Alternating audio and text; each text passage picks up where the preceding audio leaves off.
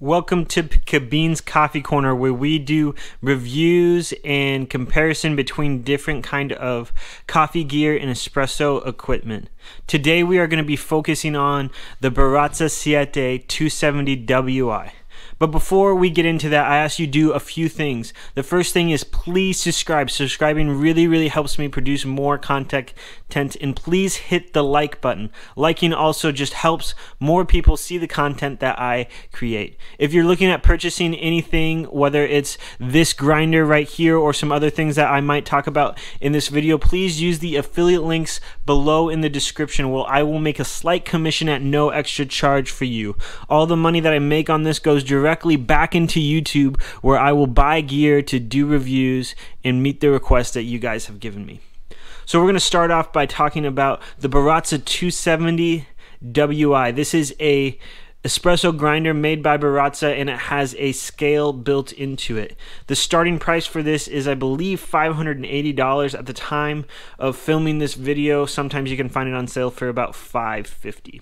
One of the unique things about this is it has a built-in scale. So the WI stands for weight something. I don't know exactly what that is, but inside this grinder has a $150 basically a Kaya scale, so it grinds by weight directly into the cup, as you see, or a portafilter, and it will be pretty darn accurate and does it pretty quickly.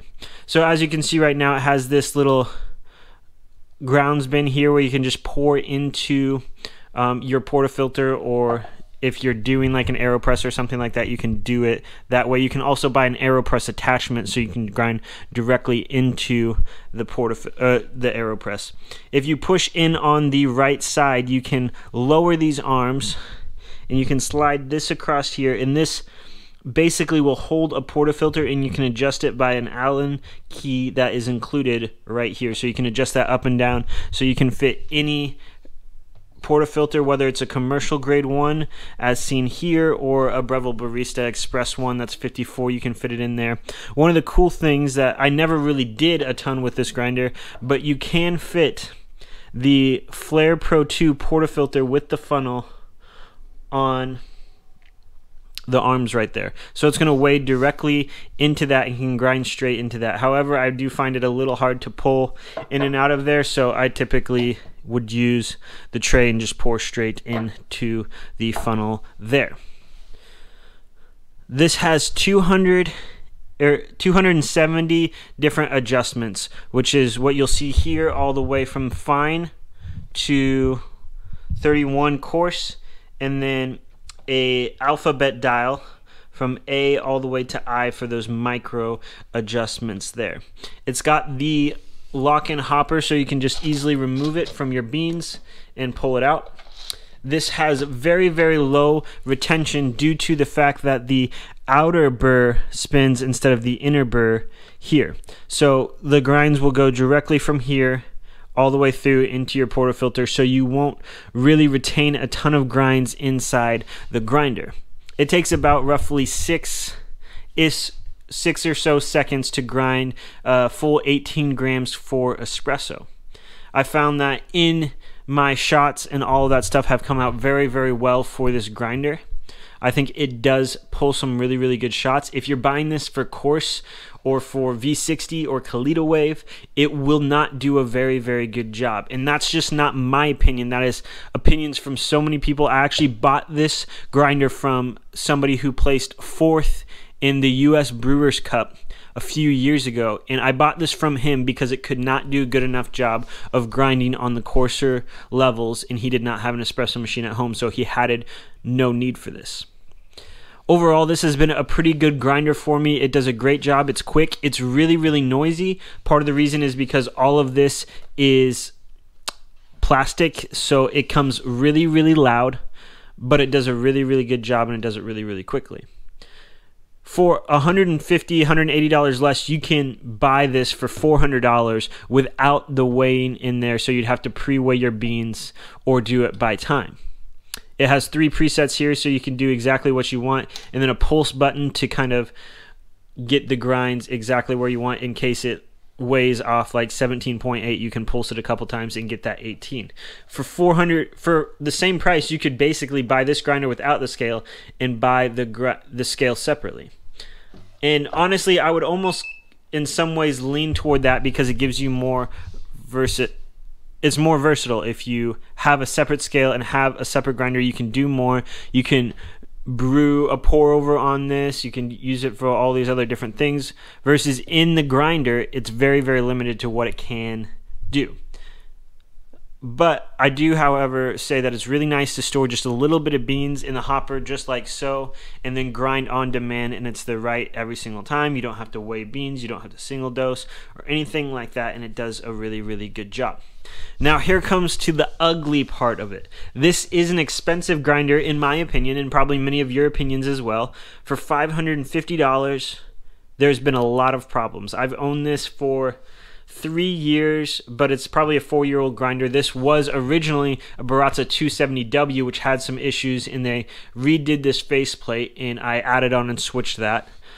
But since then, I've had a lot of problems with this coming loose right here, and it would move on me. I'd also have problems with this upper setting here jumping while I grind, and I've had to get both of those fixed. Baratza has pretty good customer service. This included just a little screw. I've blown the fuse on this, I believe, 3 times, so I had to take the entire grinder apart to replace the fuse in the back here. I've had to replace the motor on this thing. The motor blew, and I had to replace that, and I had to replace this entire gear adjustment here for the sake of the fact that it was jumping. So I've had to do a lot of repairs and fixes to this grinder, but every single time I had an issue with it, Baratza got back to me very, very quickly, very, very responsively, and has sent me the part for free as well as giving me instructions. They also gave me the option to send this grinder to them for them to do a repair. All I had to do was pay the shipping for the grinder. I instead chose the part and did the labor myself, and found it all pretty straightforward from somebody who didn't do a lot of repairs on grinders or know what they're doing, and it was relatively easy to do. Overall, this grinder has been great to me. It's a great entry level to espresso grinder. There's a lot of people who use this and have used it and have recently maybe upgraded to like things like the Niche Zero or a nice HG1 hand grinder or a hand grinder in general. When I compare this to some of the other things I have and have used, this has done a dramatic job better than the Breville Smart Grinder, which was my grinder before using this. However, the Breville can do okay at espresso and then okay in the pour over range, so it's like subpar in everything, versus this can only do the espresso range. Everything else is it lacks. It is really annoying how loud it is. The scale works great. I haven't had any issues since upgrading to the WI about the reliability of the scale. If you change dramatically on the sizes, it will be off for a few grinds, but I think the I part of it stands for intelligence, so it learns kind of how quickly it comes off. The scale is built into these arms here, and it does a very, very good job of dialing in espresso. Your first time to a new bean might be off like a couple grams in the coarser range, or a couple grams above or below, but overall it will get the job done, and it will correct itself for the next time and be closer to your overall weight. So it's a pretty good grinder. It's very accurate. If I grind into here, it's going to be the exact same weight on this scale. I've tested it back and forth. Whatever this screen says up here will also be the same as this scale. It grinds great into a portafilter. I've had no issues whatsoever as soon as I switched from the flare into a machine, a commercial grade machine. It had no issues grinding in there. This had no issue holding in place. It had no issue with spilling. It can be a little bit messy. There's no real catch for the grounds or anything like that, but it grinds super well into a portafilter, and it's very reliable on that edge of things. Would I buy it again?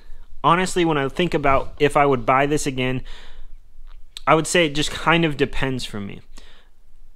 For a while, and for the first 3 years of having this, it worked great when it worked, but when it would break down and have those reliability issues, I would be without a grinder for a week or so until I got the part, took it apart, got it fixed, and figured out what the problem was.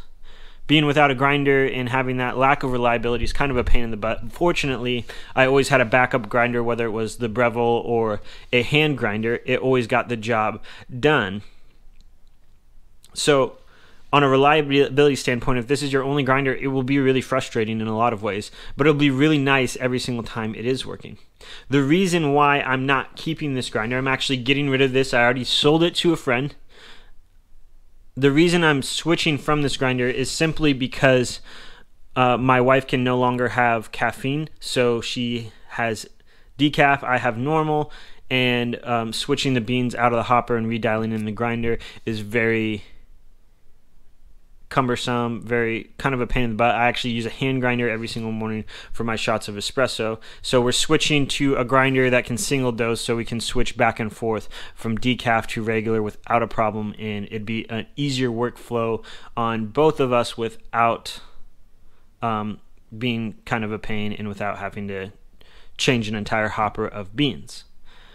That being said, expect a video coming soon whenever I can get my hands on it, but I'm picking up a niche zero to replace this. So I'm spending an extra $150 or so to upgrade from this because I already have the scale. The scale part isn't that big of a deal. But when I was thinking about getting rid of this thing for the longest time before my wife had to switch to decaf coffee, when I was thinking about getting rid of this thing, I had to get a high enough dollar for it if I sold it used, because it's just so darn convenient. And I think that's the thing, that this grinder, I think, could be any other grinder in the fact of how convenient it is. If you are grinding directly into your portafilter or grounds bin, keep in mind I use this for the flare for the longest time. It did a great job. If you're doing that, clicking that button and having it grind in the morning and not have to worry about pre-dosing your beans or weighing your beans using a nice scale, so you can always have that 18 gram, 20 gram, 14 gram, whatever your dose is. Having this scale is phenomenal. And having the reliability and the perfection of that scale every single time. Akaya is known for their scales. They have the top of the line, the best scales that you can buy for pour over, for espresso, all these things. Never had an issue with them. Super quick, super consistent, and that's where the Sette 270WI really comes in clutch. Really is why it's worth it. So if you have any questions about this grinder, want to know more, let me know. But I ask that you please click the subscribe button, smash the like button, and if you're looking at purchase anything, use the affiliate links below where I'll get a slight commission at no extra charge for you. Thank you for watching.